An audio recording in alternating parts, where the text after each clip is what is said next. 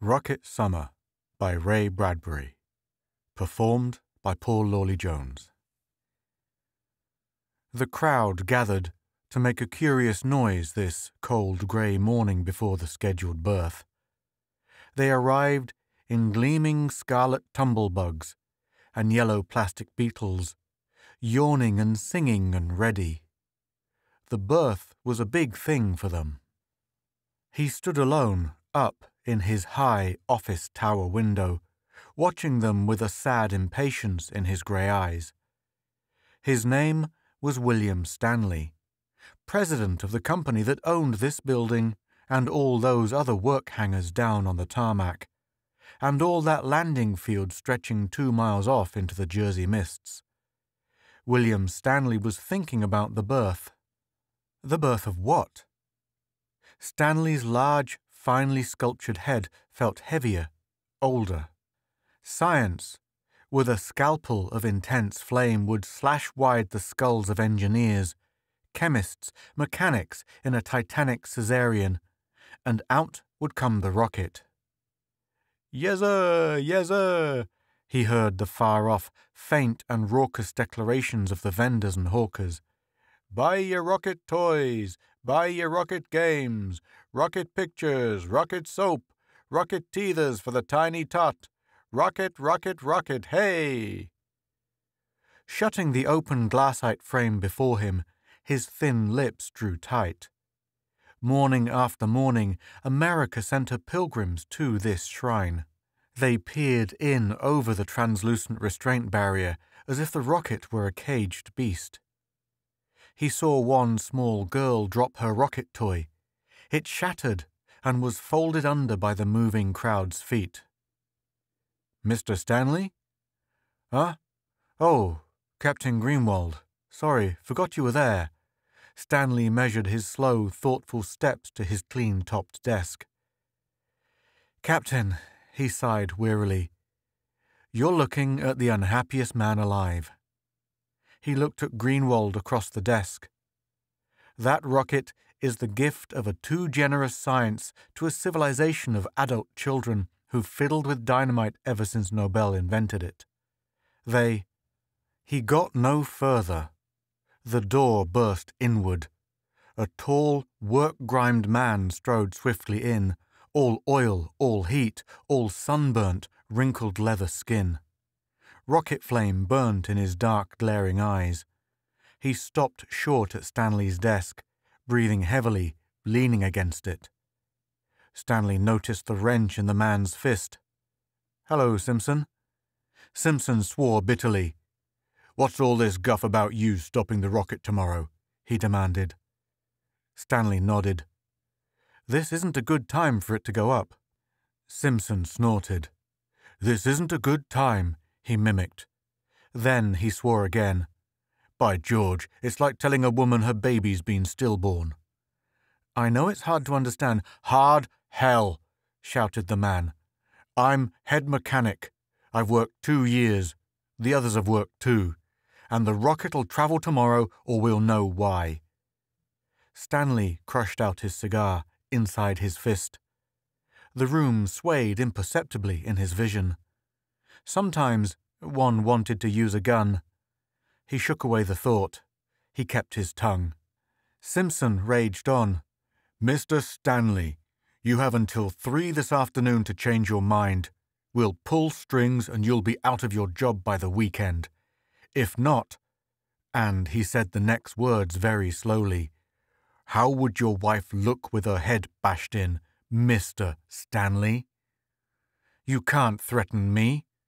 The door slammed in Stanley's face. Simpson was gone.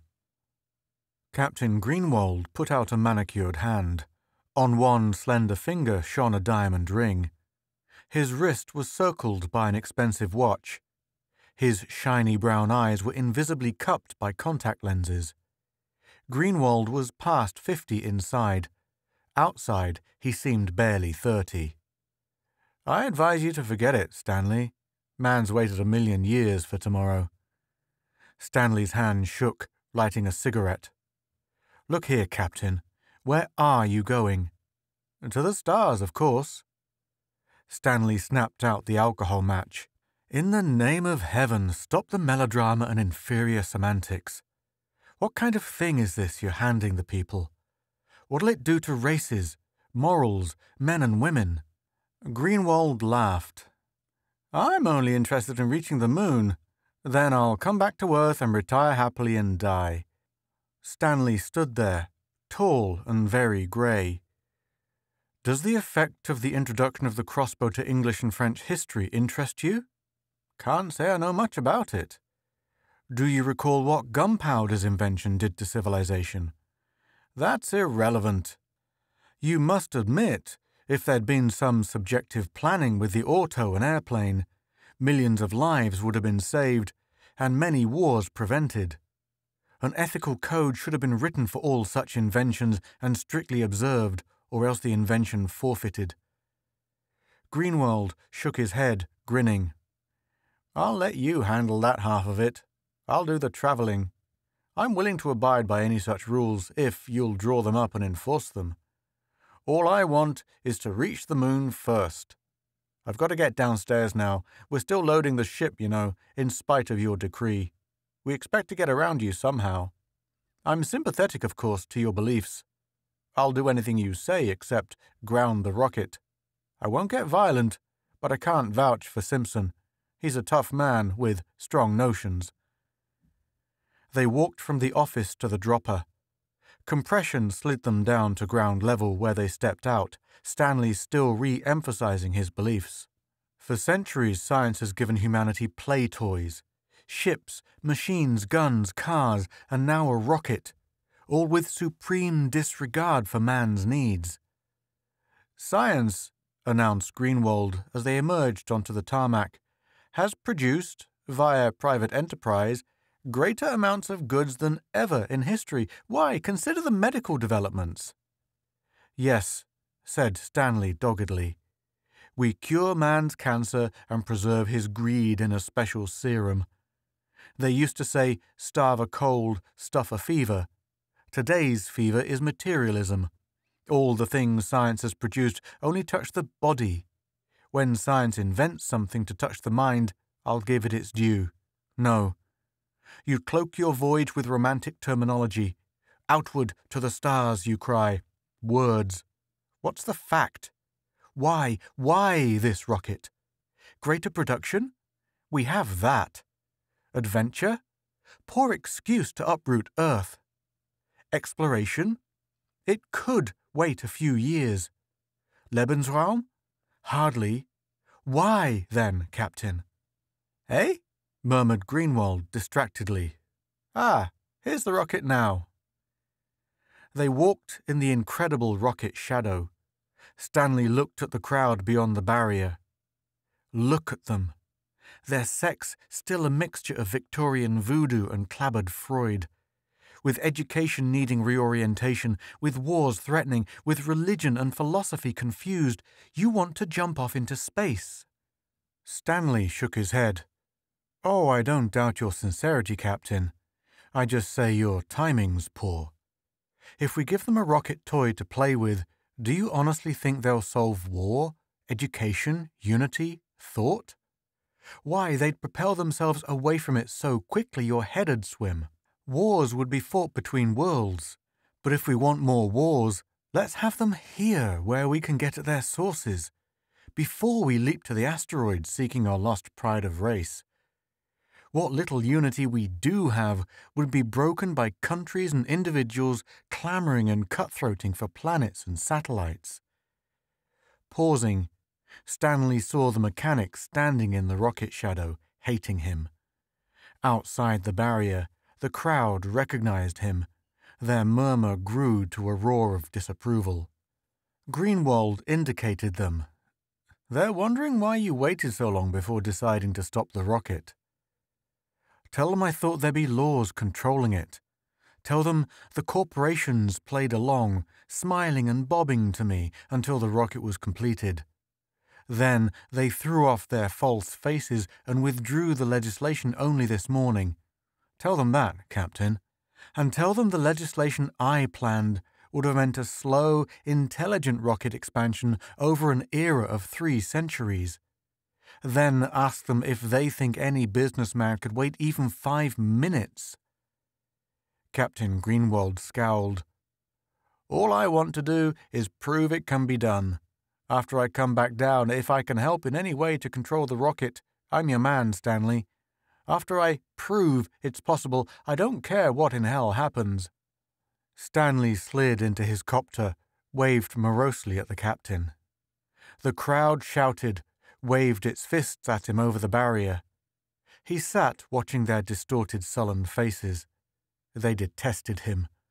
The rocket balloon man, the rocket soap man, the tourists detested him.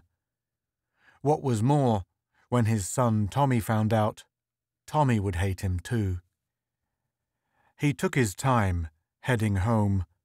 He let the green hills slide under. He set the automatic pilot and sank back into the sponge softness, suspended in a humming, blissful dream. Music played. Cigarettes and whiskey were in reach if he desired them. Soft music.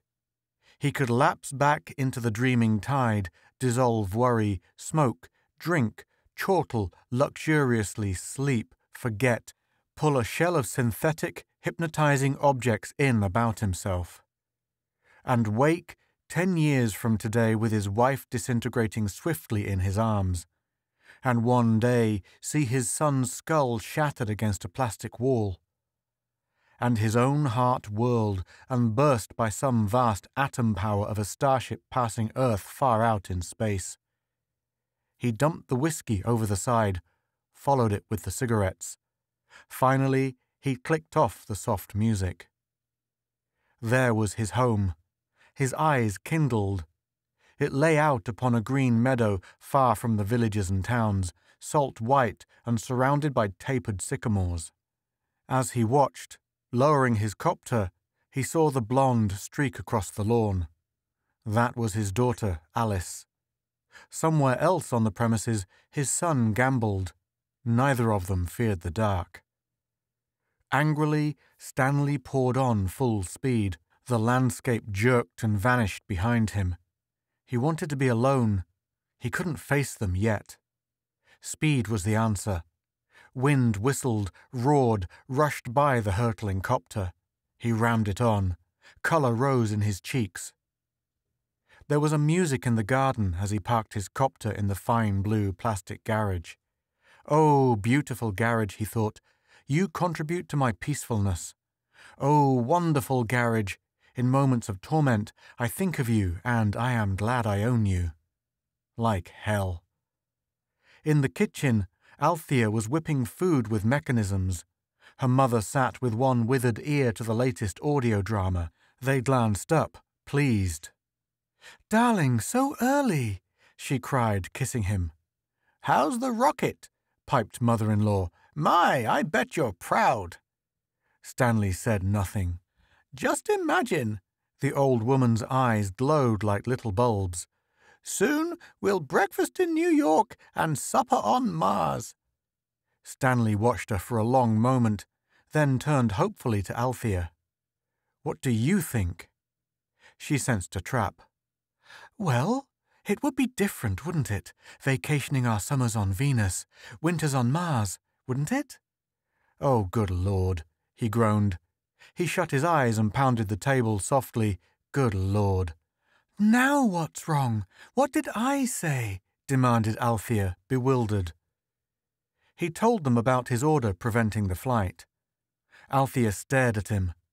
Mother reached and snapped off the radio. "What did you say, young man?" He repeated it. Into the waiting silence came a distant phew. Rushing in from the dining room, flinging the kitchen door wide, his son ran in, waving a bright red rocket in one grimy fist. "Phew! I'm a rocket! Gangway! Hi, Dad!" He swung the ship in a quick arc. "Gonna be a pilot when I'm 16. Hey!" He stopped. "What's everybody standing around for?" He looked at Grandma. "Grammy?" He looked at his mother. "Mum?" And finally at his father. "Dad?" His hand sank slowly. He read the look in his father's eyes. "Oh, gosh!" By 3 o'clock that afternoon, he had showered and dressed in clean clothes. The house was very silent. Althea came and sat down in the living room and looked at him with hurt, stricken eyes. He thought of quoting a few figures at her. 5 million people killed in auto accidents since the year 1920. 50,000 people killed every year now in copters and jet planes. But it wasn't in the figures. It was in a feeling he had to make her feel. Maybe he could illustrate it to her. He picked up the hand audio, dialed a number. "Hello, Smitty." The voice on the other end said clearly, "Oh, Mr. Stanley?" "Smitty, you're a good, average man, a pleasant neighbour, a fine farmer. I'd like your opinion. Smitty, if you knew a war was coming, would you help prevent it?" Althea was watching and listening. Smitty said, "Hell yes, sure." "Thanks, Smitty. One more thing. What's your opinion of the rocket?" "Greatest thing in history. Say, I heard you were going to—" Stanley did not want to get involved. He hurriedly excused himself and hung up. He looked directly at his wife. "Did you notice the separation of means from end? Smitty thinks two things. He thinks he can prevent war, that's one. He thinks the rocket is a great thing, that's number two, but they don't match, unfortunately. The rocket isn't a means to happiness the way it'll be used. It's the wrong means. And with a wrong means, you invariably wind up with a wrong end. A criminal seeks wealth. Does he get it? Temporarily. In the end, he suffers. All because he took the wrong means. Stanley held his hands out uselessly. "How can I make you understand?" Tears were in her eyes. "I understand nothing, and don't need to understand. Your job, they'll take it away from you and fly the rocket anyway." "I'll work on the legislation again, then." "And perhaps be killed? No, please, Will." Killed. He looked at his watch. Exactly 3. He answered the audio when it buzzed. "Stanley talking." "Stanley, this is Cross at Caltech." "Cross, good Lord, it's good to hear you." "I just heard the new flash," said Cross. He had the same clipped, exact voice he'd had years ago, Stanley realized. "You're really on the spot this time, aren't you, Will? That's why I called. I like your ideas on machinery. I've always thought of machines myself as nothing but extensions of man's frustration and emotions, his losses and compensations in life. We agree, but you're wrong this time, Will. You made a mistake today." "Now don't you start on me. You're my last friend," retorted Stanley tiredly. "What else could I do? Destroy the rocket?" "That would be negative. No good. Give them something positive. Tell them to go ahead," advised Cross, pleasantly enough. "Warn them, like a kindly father, of the consequences. Then, when their fingers are burnt—" "Humanity might go down the drain," finished Stanley abruptly. "Not if you play your cards right, control the variables. There must be some way around them without getting yourself mangled. I'm ready to help you when you have a plan. Think it over." "I still think blowing the damn thing up would be—" "They'd build a bigger one, and they'd persecute you and your family for the rest of your life," explained Cross logically.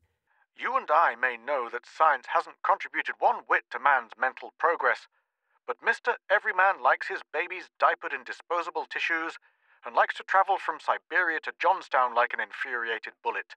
You can't stop them. You can only divert them a bit." Stanley grasped the hand audio tightly. He listened. A great roar of copters sounded out in the afternoon sky, directly overhead. The house shook. Althea sprang up lithely and ran to look out. "I can't talk any more, Cross. I'll call you back. They're outside, waiting for me, now." Cross's voice faded like a dream. "Remember what I tell you. Let them go ahead." Stanley walked to the door, opened it, stepped half through. A radio voice boomed out of the bright blue sky. "Stanley!" it shouted. It was Simpson's voice. "Stanley! Come out and talk. Come out and tell us, Stanley. Stanley!" Althea would not stay in. She walked with him out onto the moist green lawn in the open.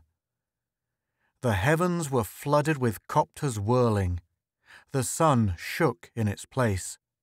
Copters hung everywhere like huge hummingbirds, swiveling, whirring. 500 of them at least, shadowing the lawns and shaking the housetops. "Oh, there you are, Stanley." Stanley shaded his eyes. His lips drew away from his teeth in a grimace as he stared upward, tense and afraid. "It's after 3 o'clock, Stanley," came the dull boom of words. In this moment, with the spiraling copters suspended over his lawn, over his wife and children and house, over himself and his beliefs, Stanley swallowed, stepped back, put his hands down and let the idea grow within him. Yes, he would give them their rocket. He would give it to them. You cannot fight the children, he thought. They must have their green apples. If you refuse them, they will find a way around you. Go along with their illogical tide and make logic of it. Let the children eat their full of green apples, many, many green apples to swell their vast stomach into sickness. Yes. A slow smile touched the corners of his mouth, vanished. The plan was complete. The voice from the sky fell on him like an iron fist. "Stanley, what is your word now? How will you speak now? With 1,000 pounds of nitroglycerin over your home, how will you talk?" The copters sank malignantly. Thunder swept the lawn. Althea's brilliant amber skirt flared in the wash of it. "Will the rocket fly, Stanley?" From the corners of his aching, straining eyes, Stanley saw his son poised in the window, watching him. "Raise your right hand and wave it," thundered the sky voice, "if the answer is yes." Stanley made them wait for it. He wetted his lips with a slow tongue. Then, gradually, very casually, he raised his right hand, palm up, and waved it to the thundering sky. A torrent of exultation poured in a Niagara from the heavens. 500 audios blasted, cheered, exulted. The trees ripped and tore in the cyclone of energy and explosion. The noise continued as Stanley turned, took Althea's elbow, and steered her blindly back to the door. The little black jet plane dropped out of the midnight stars. Moments later, Cross was getting out of it, crossing the dark lawn, grasping Stanley's hand warmly. "Made good time, eh?" Inside, they downed their glasses of brandy first, then got to business. Stanley outlined his plan, his contacts, his psychology. He was pleased and excited to see an extraordinary smile of approval come to Cross's pink, round face. "Excellent! Now you're talking!" cried Cross. "I like your plan, Stanley. It places the blame right back on the people. They won't be able to persecute you." Stanley refilled the glasses. "I'll see to it you're on the rocket tomorrow. Greenwald, he's the captain, will cooperate, I'm certain, when the trip is over. It's up to you and Greenwald then." They raised their glasses. "And when it's all over," observed Cross slowly, "we'll have the long, hard struggle to revise our educational system, to begin to apply the scientific method to man's thinking, instead of just to his machines. And when we've built a logical, subjective world, then it'll be safe to make machines of all and any kinds. Here's to our plan. May it be completed." They drank. The next day, 2 million people spread over the rolling hills, through the tiny Jersey towns, sitting atop bugs and plastic beetles. An excitement pervaded the day. The sky was a blue vacuum, the copters grounded by law. The rocket lay gleaming and monstrous and silent. At noon, the crew ambled across the tarmac, Captain Greenwald leading. Cross walked among them. The huge metal doors slammed, and with a blast of gargantuan flame, the rocket heaved upward and vanished. People cheered and laughed and cried. Stanley watched his son and daughter and mother-in-law do likewise. He was deeply pleased to see that Althea did not join them. Hand in hand, they watched the sky dazzlement fade. The first rocket to the moon was gone. The world was drunkenly happy in its delirium. 2 weeks passed slowly. Astronomers were unable to keep an eye on the rocket. It was so small and unaccountable in the void between Earth and lunar surface.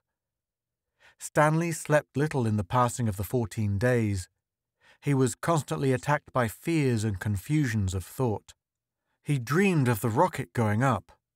He had seen men month on month walking in the metal shadow of their wonderful rocket, patting it with their greasy, calloused hands, loving it with their quick, appreciative eyes.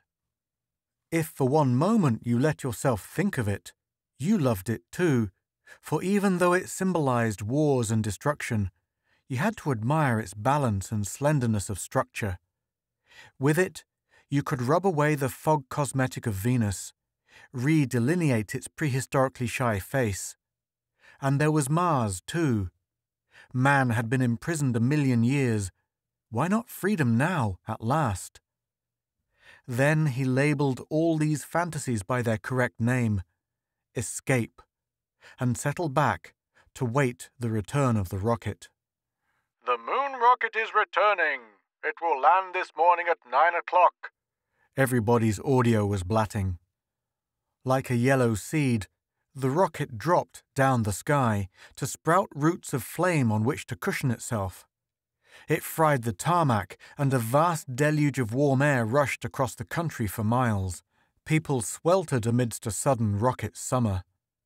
In his tower room, Willaim Stanley watched, solemn and wordless. The rocket shimmered. Across the cooling tarmac, the crowd rioted, bursting through the barrier, sweeping the police aside in elation. The tide halted and boiled and changed form, layer upon layer. A vast hush came upon it. Now the round airlock door of the rocket jetted out air in a compressed sigh. The thick door, sandwiched into the ship hull, took 2 minutes to come outward and pull aside on its oiled hingework. The crowd pressed closer, flesh to flesh, eyes widened. The door was now open completely. A great cheer went up. The crew of the moon rocket stood in the airlock. The cheer faded almost instantly. The crew of the rocket were not exactly standing. They were hunched over. The captain stepped forward. Well, he didn't exactly step. He sort of dragged his feet and shambled. He made a speech. But all it sounded like, coming from his twisted, swollen lips, was, oh God, dis, ease, He held out his grey-green fingers, raw, bleeding for all to see. He lifted his face. Those red things, were they actually eyes? That depression, that fallen socket, had it been a nose? And where were the teeth in that gagging, hissing mouth? His hair was thin and grey and infected. He stank. The hypnotic silence was shattered. The first line of people turned and clawed at the second line. The second turned instinctively to claw the third, and so on. The television cameras caught it all. Screams, yelling, shouting. Many fell and were trampled, crushed under. The captain and his crew came out, gesturing, calling them to come back. But who would heed their rotting movements? The ridiculous souvenir seekers trampled each other, ripping the clothes from one another's backs. A souvenir? A scab of crawling flesh? A drop of yellow fluid from their gaping wounds? Souvenirs for Earth. Buy them right here. Get them while they last. We mail anywhere in the United States. The characters in order of appearance. The captain, the astrogator, held sagging between 2 astronomers, who were followed by 16 mathematicians, technicians, chemists, biologists, radiomen, geographers, and machinists. Shamble forth, gentlemen, and bring the brave new future with you. The balloon vendor, in flight, jettisoned his entire stock. Rubber rockets floated wildly, crazily bobbing, bouncing the river of rioting heads until they were devoured, exploded, and crumpled underfoot. Sirens sounded. Police beetles rushed to the field exits. 10 minutes later, the tarmac was empty. No sign of captain or crew. A few shreds of their fetid clothing were found, partially disintegrated. An audio report 5 minutes later stated simply, "The captain and crew were destroyed on orders of the Health Bureau. An epidemic was feared." The sounds of riot faded. The door to Stanley's office opened. Someone entered and stood behind him and closed the door.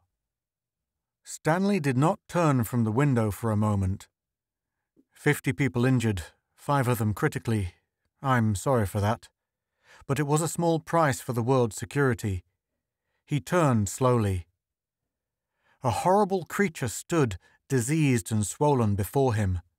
A captain's uniform, filthy and torn, hung tattered from the disgusting flesh. The creature opened its bleeding mouth. "How was it?" the creature asked muffledly. "Fine," said Stanley. "Did you reach the moon?" "Yes," replied the creature. "Captain Greenwald sends his regards to you. He says he knows we can do it again and again, any time we want now, and that's all he wanted to know. He wishes you luck and tells you to go ahead. We landed the rocket on the way back from the moon, first of all, up at Fairbanks, Alaska, outside the settlement, naturally, during the night. Things worked as you planned them. We changed crews there. There was a minor fight. Simpson and the original crew, including Captain Greenwald, are still up there under psychohypnosis.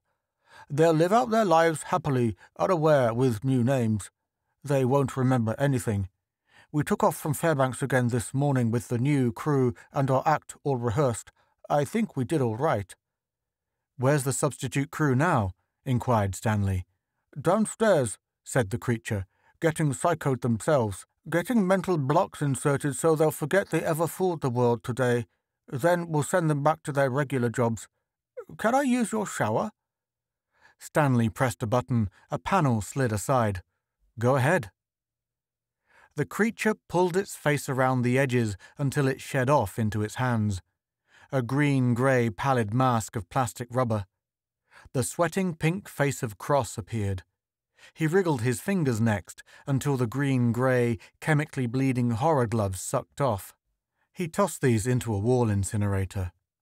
"The day of the rocket is over," he said quietly. "They'll be putting your bill up before the world legislature tomorrow, or I miss my guess. Carefulness, thought, and intellect will now get a start. Humanity is saved from itself." Stanley watched Cross walk into the shower cube, peel and switch on the spray. He turned to the window again. 2 billion people were thinking tonight. He knew what they were thinking. Outside, he heard the explosion as the health department blew up the great rocket. That was all. The sound of water on the shower tiles was a good, clean sound. You have been listening to Rocket Summer by Ray Bradbury, performed by Paul Lawley Jones.